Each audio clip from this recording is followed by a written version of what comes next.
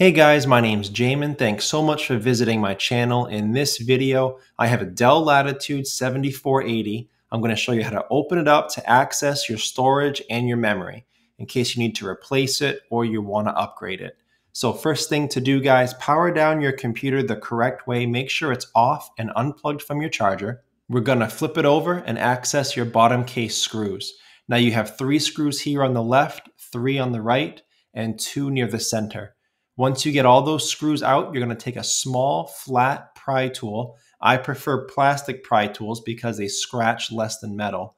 And you're going to go around the computer, around the seam, and pry the bottom case off of the computer. Be sure not to put your pry tool too far in. You could damage some internal components. Keep it on the edge and gently but firmly be patient and go around, even if you have to go around a couple times.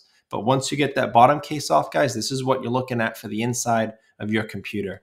One thing that I choose to do, guys, before doing anything inside a computer is I either remove or I unplug my battery. It just makes the computer safer to work on touching things. So the first thing I'll show you is how to unplug this battery. So here's your battery, and because we undid the screws in the bottom case, there are no screws holding in this battery. Those were the bottom case screws. So all that's left to take this up now is to grab this black pull tab on the battery plug right here and pull it straight up and out of the computer. That will unplug your battery and your battery can then be removed.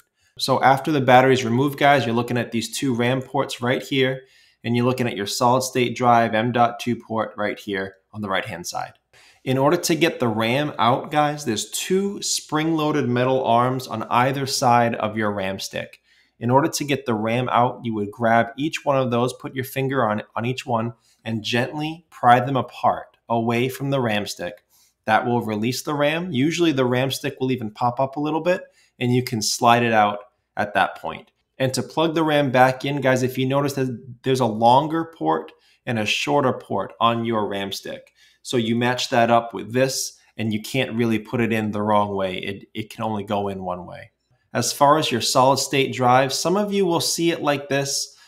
Some of you will see a metal shield on top of it. If you do see that, you unscrew this screw here on top and you unscrew this screw here on the left. That will release that metal shield. But for those of you that don't have that, you just have this single screw here holding down your M.2 solid state drive right there. So that's how you would get at the solid state drive and the RAM in this computer. If you guys want suggestions on RAM, solid state drives, batteries, other replaceable components for this model computer, as well as any tools or supplies that you may need, there'll be a link above, also below in the description, to my Amazon store. That'll show you the various components for this computer, as well as tools and supplies that I use in my shop. Also, guys, if you have any questions, check out the FAQs below in the description. It could save you some time getting an answer. If you do need to leave me a question or comment, please feel free. I do get to those as often as possible. Thanks so much for watching, guys. I look forward to seeing you on my next video.